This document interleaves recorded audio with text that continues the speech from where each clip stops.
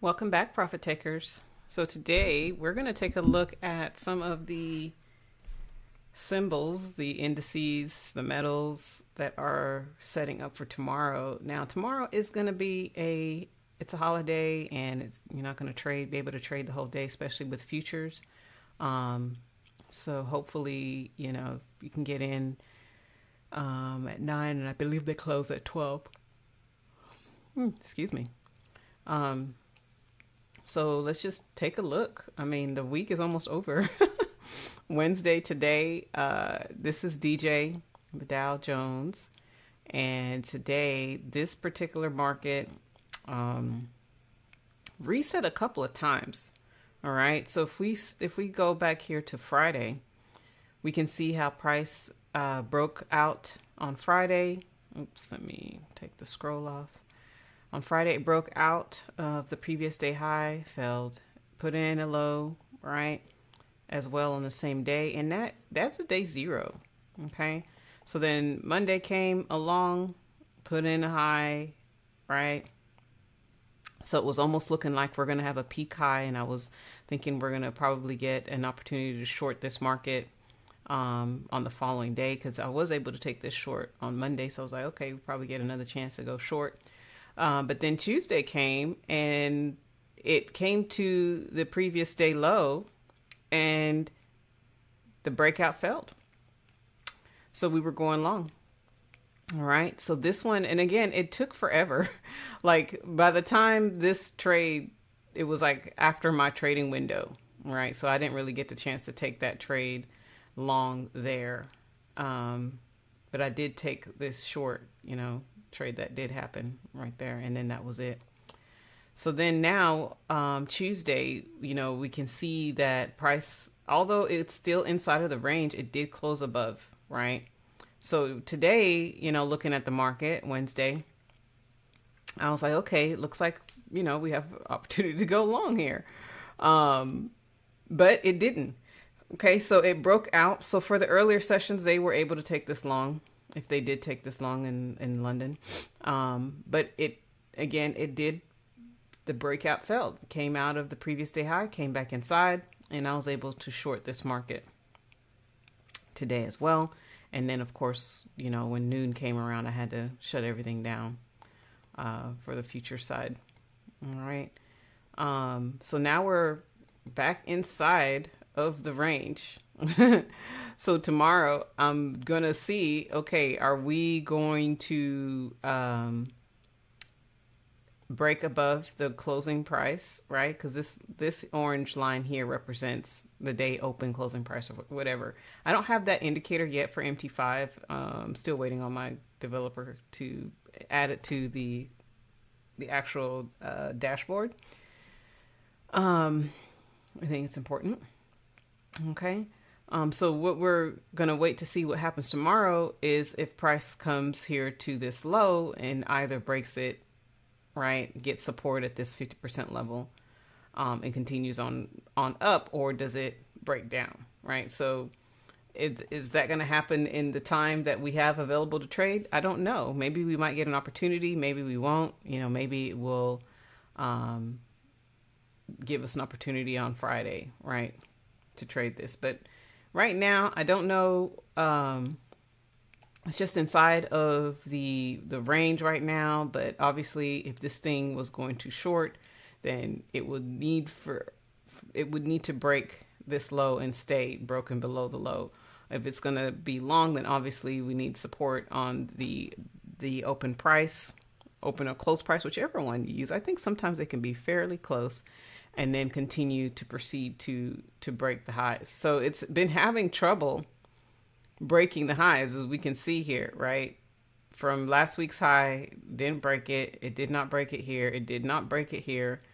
So that's 3 attempts. Is it going to actually do it this time? I don't know. So we're just, these levels are key areas where I'm going to pay attention to and just wait for, see what it's going to do, if it's going to break the high or it's going to break, continue to break down. So yeah, not sure exactly what's going to happen. I mean, it's not like you know, if this was a straight up green day signal, you know, perhaps it would have closed above, right? It would have closed in breakout, but it didn't do that. So we just have to kind of wait and see. But the NASDAQ and S&P, boy, they were the best trades. They were the most awesomest trades for today. So we look here, we can see Friday breakout that failed. So that was a peak high. And then Monday came along, that breakout, that peak high, it failed. So now we have a reset, right? When it hits both sides of the range like that and fails. So that's a reset. So Tuesday, we had a opportunity to take this thing long. It closed in breakout. So today, you know, this was the trigger for today to go long, and hopefully, you know, price behaved and you're able to actually go long, right? And it also provided that as well. But again, for the future side, you know, most of us did not get to take this trade because the markets were closed at noon. So it was such a bummer, right? And so now the market is still in breakout, right? So the question is, are we going to get another opportunity? Is it going to break above the previous day high and continue to press on up? You know, that would be ideal. But, you know, breakouts do fail. So it could come up to this level and then just break down, right? We don't know. It's going to be day 3. So it could go, depending on what happens, you know, at this level, we'll find out, right? And again, same thing with the S&P, very similar, right? Where we had the both sides of the range fell, and then it, you know, it's a day 0, and then of course Tuesday we had the reset, closed above, and so it gave us a signal to go long today. So total bummer, you know, for the futures market to be able to trade such a beautiful setup. Now let's look at oil, crude. This one, slightly different pattern. So let's see, Friday, it broke out and fell. It was inside. Monday, it stayed inside of the range, but it did close out of balance. Okay.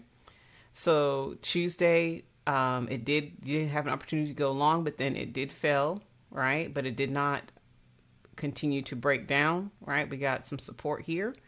So today, you know, I was like, okay, we're going to wait to see what price does with this level, right? The previous day low. Is it going to break out and fell?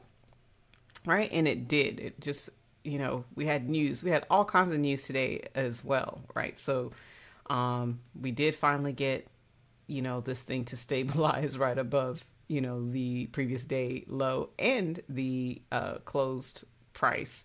And we're able to continue to go long. But again, for those of you who trade futures, you couldn't trade this all the day long because the markets were closed. So another bummer. So this one closed inside. I mean, it obviously still looks like we have an opportunity to go long here, but that's really only going to be, I'm only going to know once we break out, right? When we break out and we continue to press on up, then we'll definitely know, right? What else? Gold.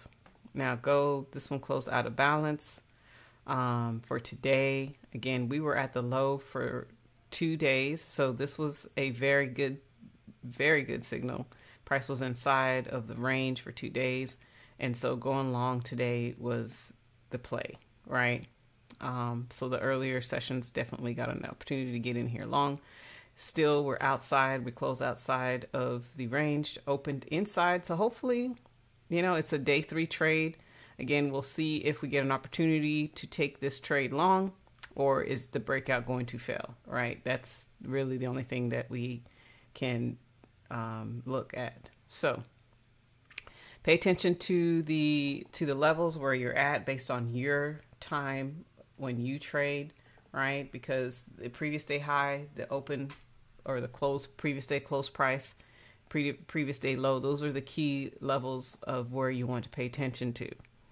All right, and see what price does, or price, you know, whatever they do, however they behave in that level for the time. So London, you know, the third hour is about 4 a.m. for me, and then of course for New York, the third hour is at 9 for me.